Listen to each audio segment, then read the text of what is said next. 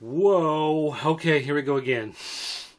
As you've probably noticed, I'm in a different spot again, using a different camera. In fact, this is a much worse camera.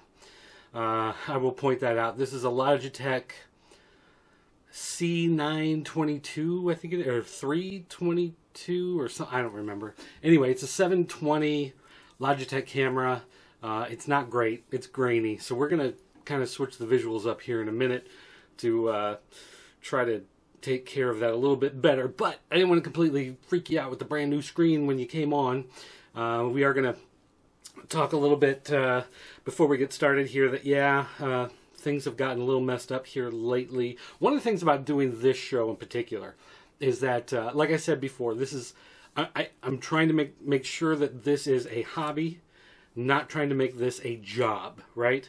So things happen in the world, and when something happens, you know, a bunch of stuff has been going on with my daughter at school, and her Chinese group is doing this Chinese New Year thing, and so there's been, you know, whatever stuff going on, and so it's taking up a lot of extra time, and there's a lot of weird stuff going on. And then this week, a bunch of people, they left the country. They're all in Dominican Republic, so we're picking up some extra duties around here to cover for the people on that trip. So, you know, there's some extra stuff going on. So one of the things was, I want to apologize. There was no show on Thursday and Friday. I thought maybe I might do one on Friday, kind of make up for it, but didn't happen. So then today, Tuesday, I was going to do a review of this thing from Wish. It was supposed to show up about 1 o'clock in the afternoon, so I was working on my Elgato game capture.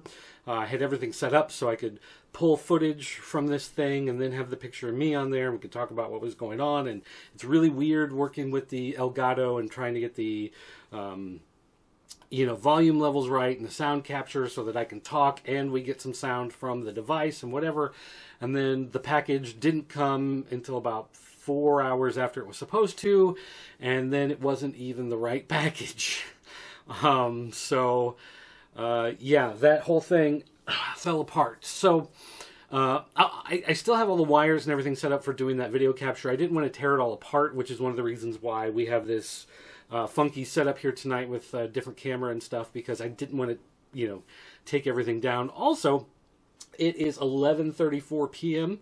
Everyone else in the house is asleep, so I'm actually in a different spot in the back of the house, so I'm not going to wake them up and disturb everybody doing videos tonight. So, you've clicked on the thumbnail. You know what's going on here. We're going to be reviewing some comics. Now, here's actually what we're going to do. I've got the comics here, even though these technically don't come out until tomorrow. Went ahead and got them early, so I do have the 4 comics to review here. And what I'm going to do is I'm going to sit right here. I'm going to read them. We're going to fast forward while I'm reading it, condense the time down, but so you can get an idea of how long it actually takes to read through some of these. And then we're going to talk about them right here on the spot. Before we do that, though, I was at Killen's today, and he was nice enough to share with me these Growing Pains trading cards. Apparently, these have not been selling like hotcakes, so I went ahead and grabbed some of these packs to play with. Wait a minute. And this one has no gum. Where's the gum? There's supposed to be gum, right? Let me make sure they're supposed to be. Yeah, this one has gum. Okay. Huh. So this one didn't come. This one didn't get the gum. Well, that stinks. All right. So 9 picture cards, 1 sticker, and 1 stick of bubble gum. Didn't get the gum, which is probably for the best, because the gum in these things gets pretty disgusting at this point in time. And if you want to see why, I actually did a video. Oh my gosh, like 8 or 9 years ago, where I opened a pack of Garbage Pail Kids and ate the gum, and it was gross. So, for those of you who don't remember Growing Pains, it was a sitcom in the 80s. Excuse me. Kirk Cameron and Alan Thicke were the two big stars on that one. And I was a fan, always a big fan. One of the things I was a big fan of, oddly enough, was Maggie Seaver, the mom.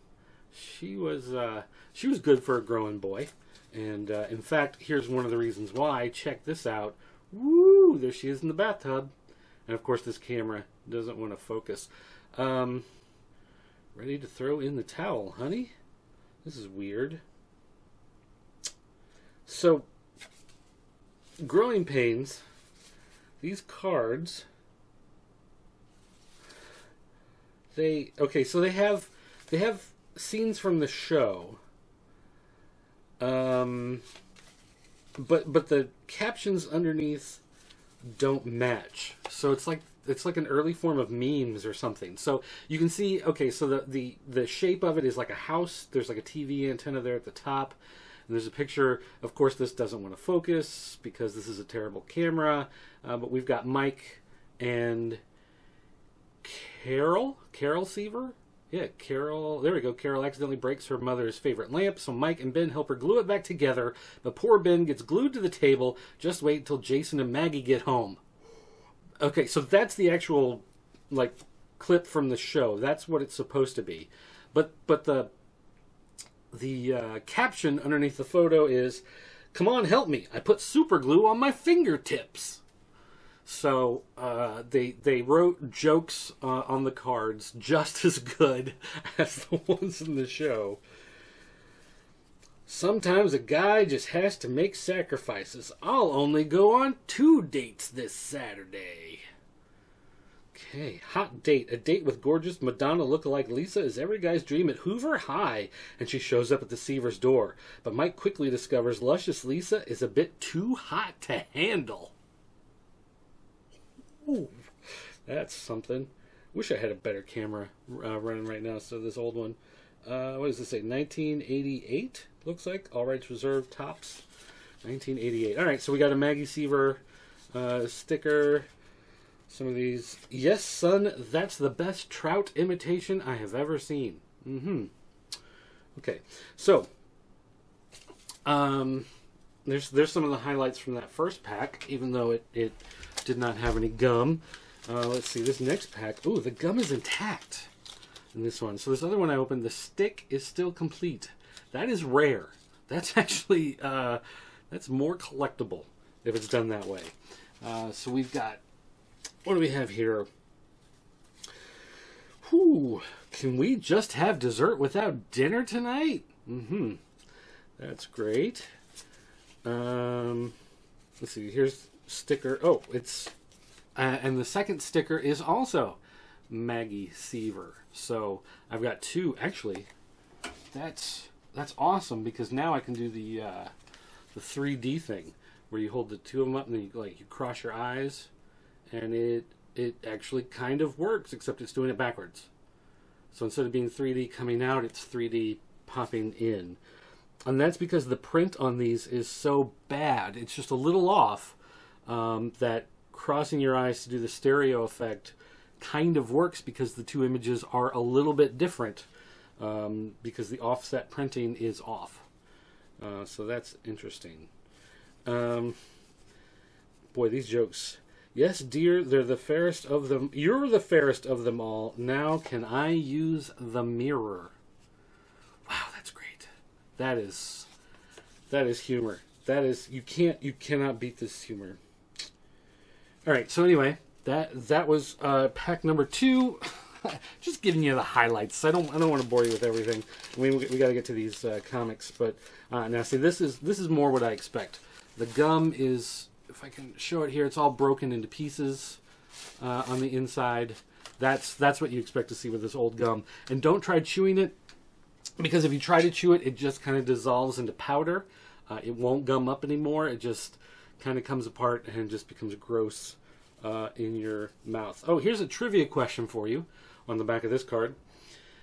Do you know the last name of Mike's friend Boner? Remember his friend Boner? Was it Santone, Martinelli, Blansky, or Stabone?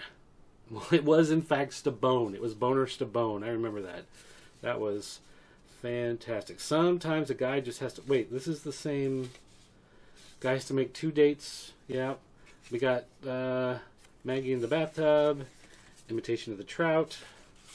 Aloha from the sea. Okay, there are a few things that are different here.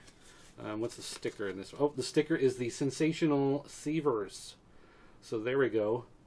And actually, that's kind of funny because it's almost the same hairstyles as everybody on the Goldbergs. So there's something interesting. I hope everyone wanted those burgers well done. Oh, I wish that face would focus because that's money. Okay. So anyway, not gonna go through all those. Just fun thing had to share. All right, so we're gonna get into reading these comics, and the first thing I'm gonna be reading is Batman. So let's switch over to Batman. Yeah, see, made some new little things here. Now, I never just sit down and read to do the review. I always have to have a nice beverage. In this case, it's Ham's Special Light because I only drink the best. It's only the best. And I've got a couple of these here. So,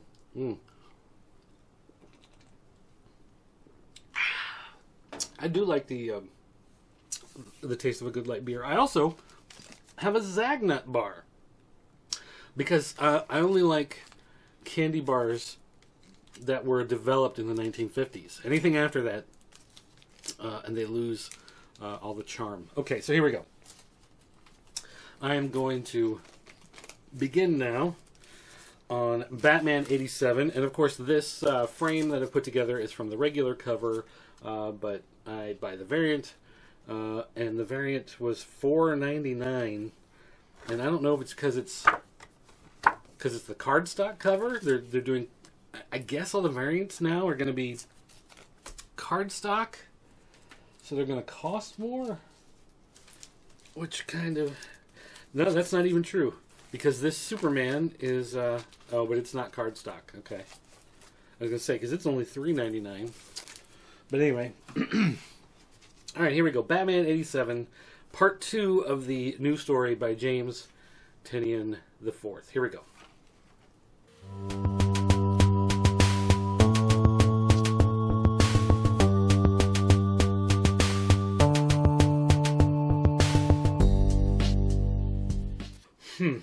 Okay. So, Batman 87. Okay. Definitely, again, I like this so much more than Tom King's run. What's going on? What we found out last time was these 5 assassins. They were awakened, not awakened, but a plan that had been stored years ago, whatever, was put into motion. The plan was awakened. They came to Gotham to start, whatever was going to happen. Bruce Wayne had made a bunch of changes, or was in the process of making changes to Gotham City, and whoever these villains are, they had some plan for changing Gotham City. So now it's basically Bruce Wayne and his plan for the city versus whoever's pulling the strings. And this next chapter gives us a little more insight into the depth of the plan of the 5 assassins. We still don't know who's in charge, and we're still not getting all the answers. But it really does a good job of showing how well thought out everything was. There's still some questions. There are a couple things in here that they seem like very happy accidents that are somehow planned. And in order for the plan to work, you would have to have... I don't know what I want to say without giving it away. But it's too convenient. It's too convenient. So there's got to be a mole somewhere in order for some of the stuff they pull off to pull off. But we don't really seem to get a clue of who or why. But we find out that the group of assassins are actually using a plan that was put in place by somebody else, another villain, and that villain is not entirely happy to find out that his plan is being used. And so we get 2 mainstay Bat villains having this conversation about someone named the Collector. I think is that it? The Collector? And then we have these assassins who apparently they knew being captured by Batman last issue was part of their plan. The designer, not the Collector, the designer. So whoever the designer is, he could be the one behind the 5 assassins. And of course that would kind of make sense, but again, who knows if they throw red herrings in here. So again, I do like this better. I do like this a lot better than the Tom King run on Batman. Definitely I think the story is a buy so far. It's a lot of fun. Oh, and Riddler. Whew. Kelly Jones did not do the artwork, but it sure looked like he could have because of how the Riddler looks in this particular issue. So I definitely, this is definitely a read. This is definitely a buy. I would put right now. I was a little skeptical with Tinian the Fourth. He's not my favorite writer, but I do like this story a lot, and I would definitely put this in the buy pile. I don't know if I had to give a score out of 100. I'd say it's a solid 80, maybe even an 85. I am very intrigued to see where it goes. Again, it's not perfect, and there's some things that I'm kind of afraid they're going to just skip right over, and it's just okay. They were able to pull this off, and it seems too convenient. But overall, yeah, this is good. I enjoyed this quite a bit. Okay, so on to our next book, which is Detective Comics. Woo! And so Detective 1019. And again, the cover that you see on your screen, that artwork is from the main cover, and I've got the variant here, which is a very dark painting that's kind of hard to see on that camera. But I forgot to check to see how long it took to read the last book, so I'll put a time count of how long it took to read the last one there at the end, but I'll kind of keep an eye here. So here we go, Detective Comics 1019.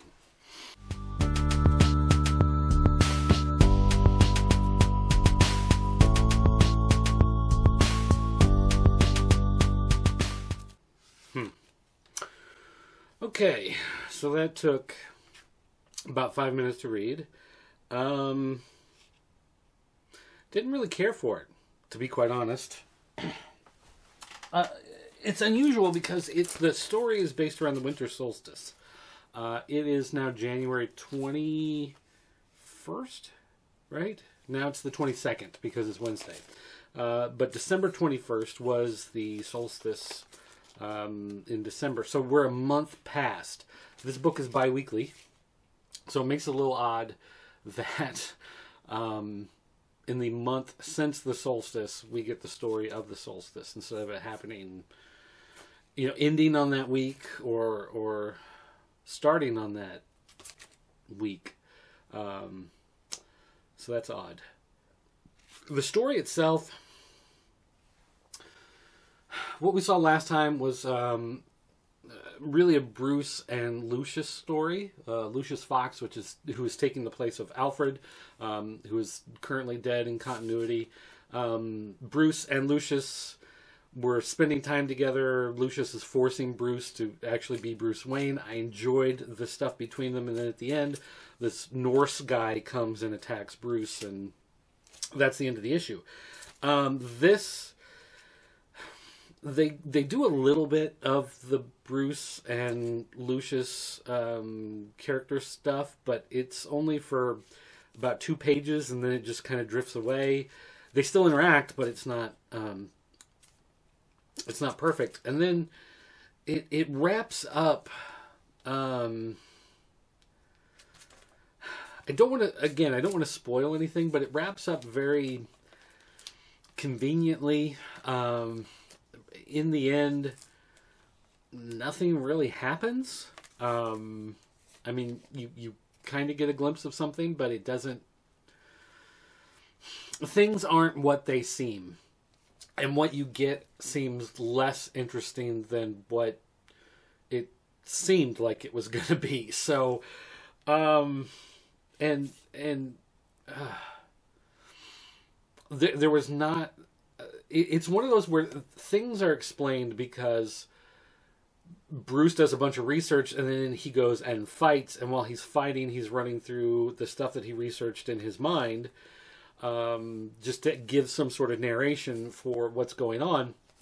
But it's giving away the plot points and things that should happen in the story. Here, like, honestly, I'll put it this way. This feels like there should be another issue, and maybe for something else going on, they said, no, instead of 3, it's got to be 2. So he had to kind of crunch things down and condense them to make them work in one issue.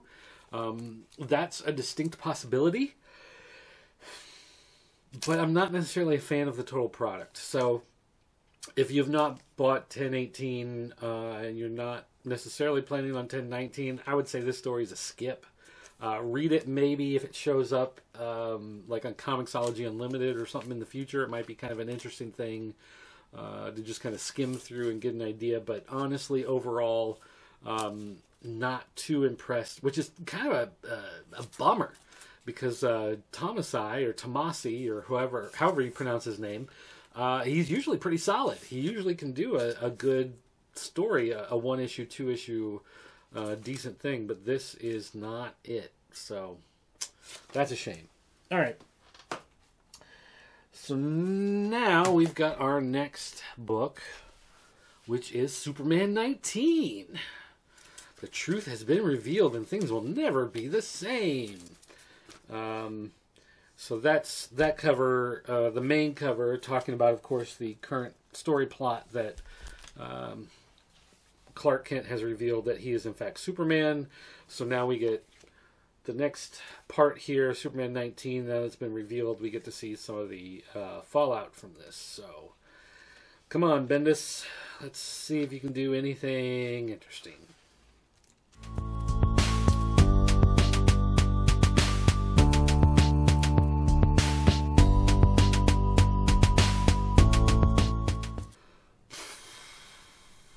All right, well,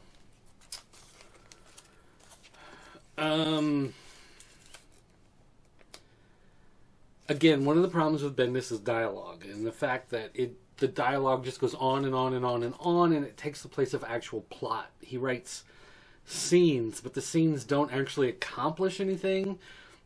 He might try to write it off as some sort of character study or something, but it's really not.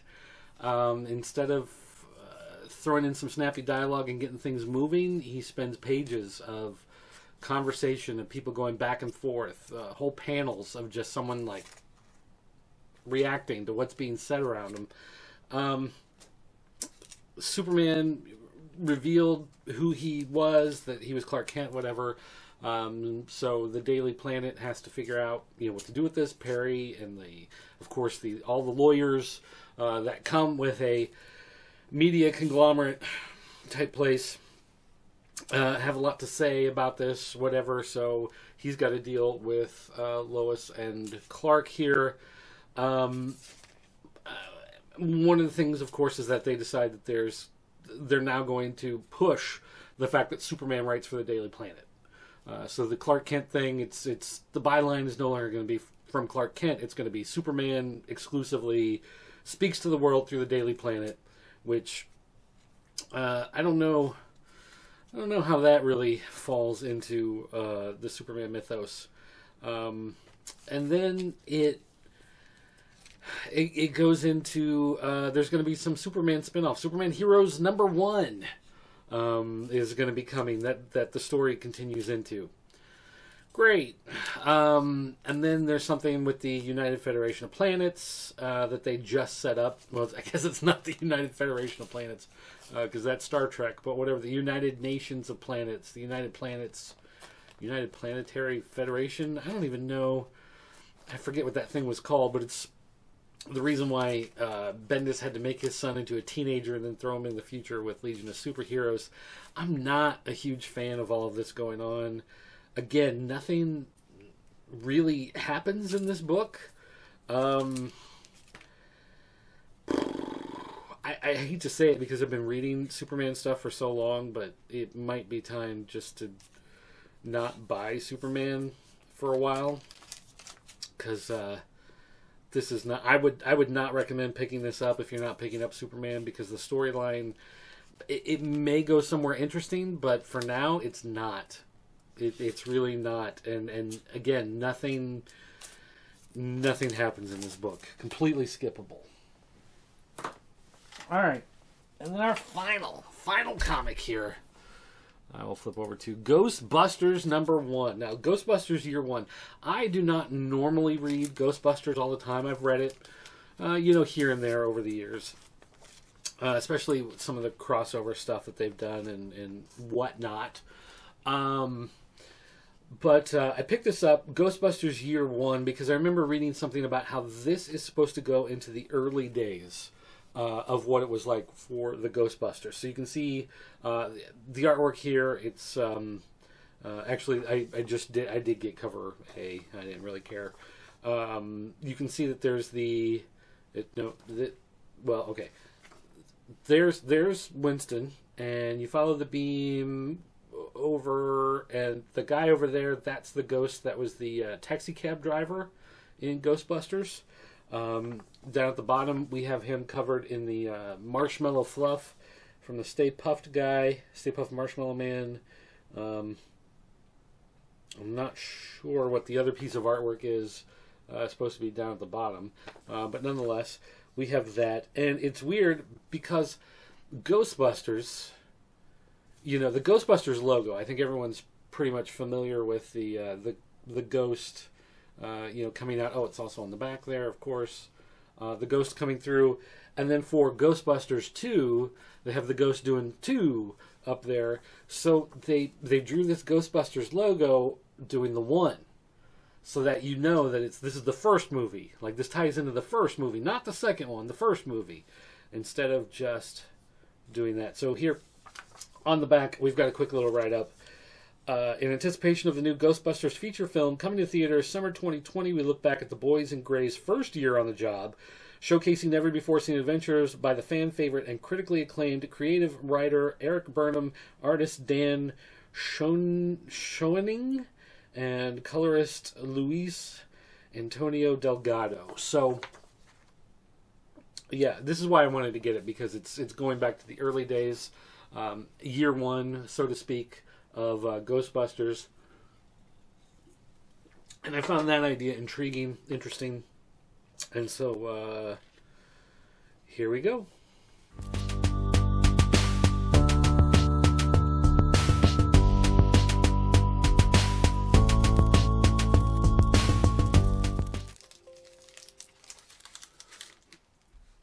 Oh, dang it.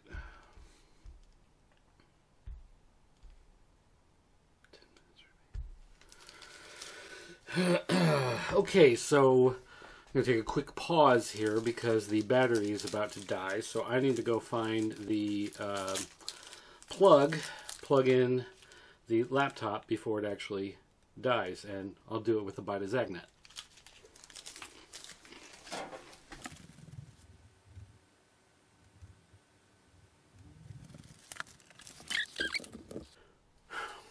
Crisis averted. All right. Empty. Here we go. This is a good one.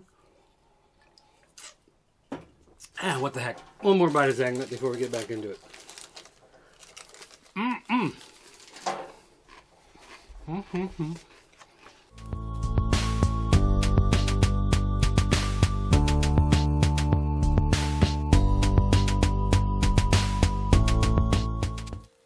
All right.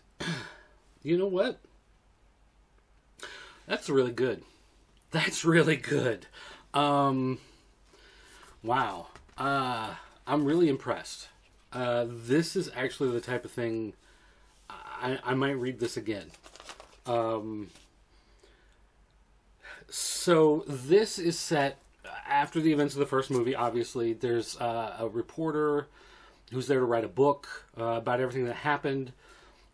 Some of the smaller characters that you recognize from the film will appear at the beginning to give little quotes, little pieces that are supposed to be for the background of the book, doing these interviews.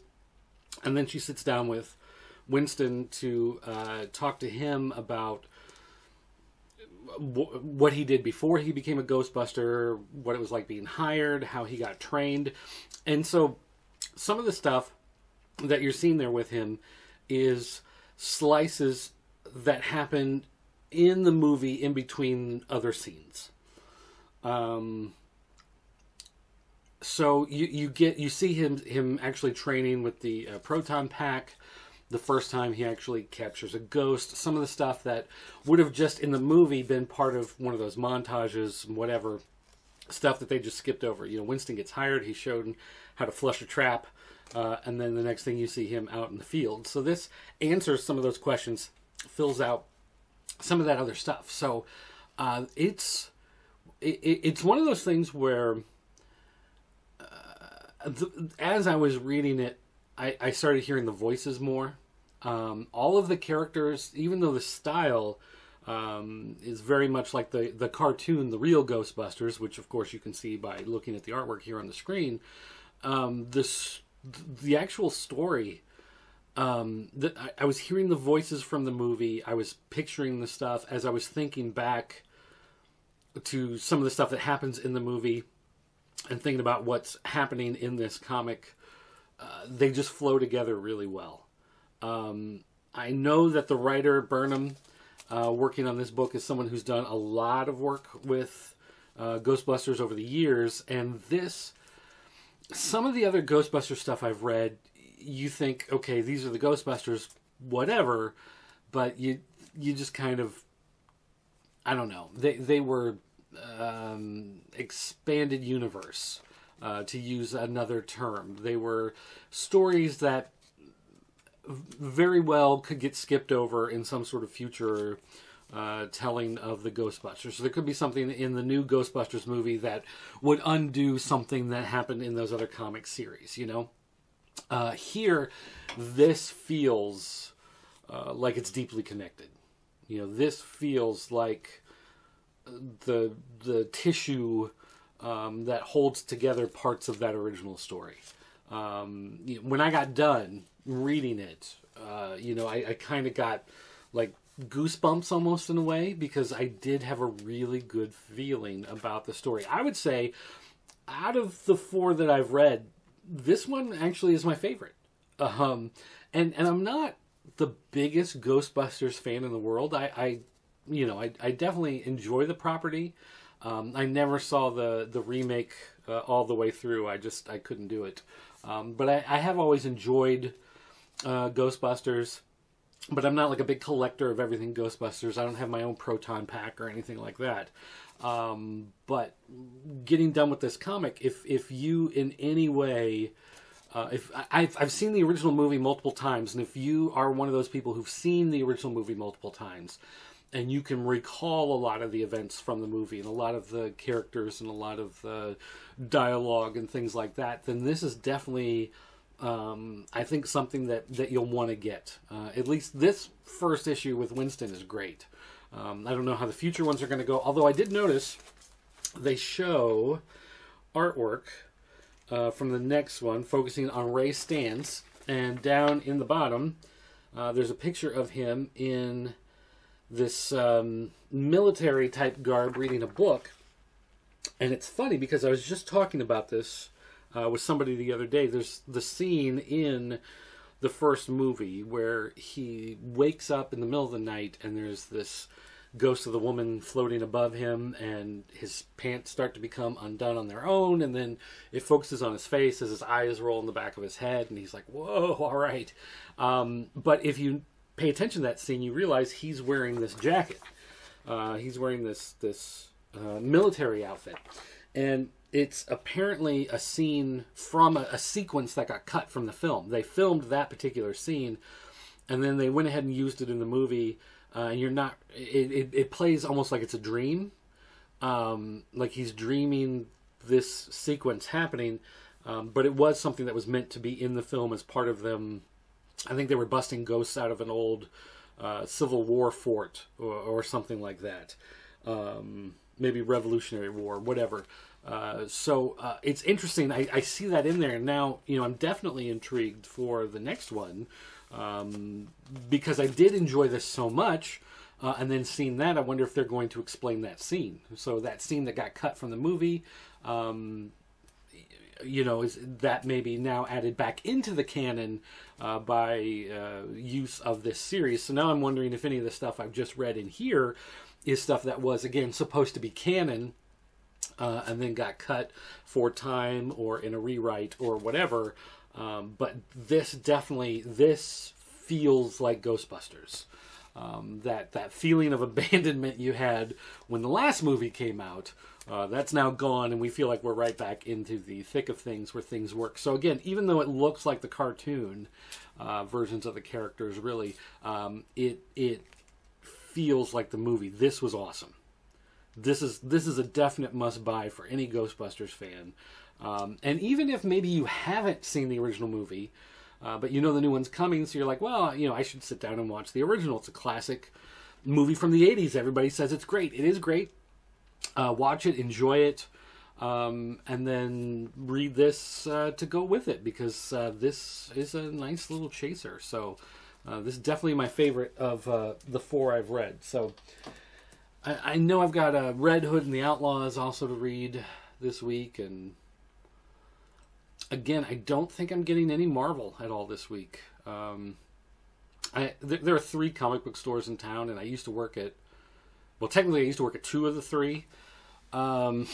So I still go to all 3 comic shops every week, so I get some books at one store and some books at another store and some books at the other store. That's just the way I do things. So, but now it is 12:30. I've been sitting here for an hour, even though we fast-forwarded through a lot of this stuff. For your sakes, you don't have to sit here and look at me while I'm reading, or even chasing down the power cable for the laptop. Still, though, I need to finish this up, and I need to head to bed. So anyway, guys, thanks for watching. Oh, and I'm not going to ask you to like, not going to ask you to subscribe, not going to ask you to share, not going to ask you to hit that bell. I'm not even going to ask you to join my Patreon, which I don't even have. All I want you to do is remember this one thing. You're watching the best looking guy on the internet.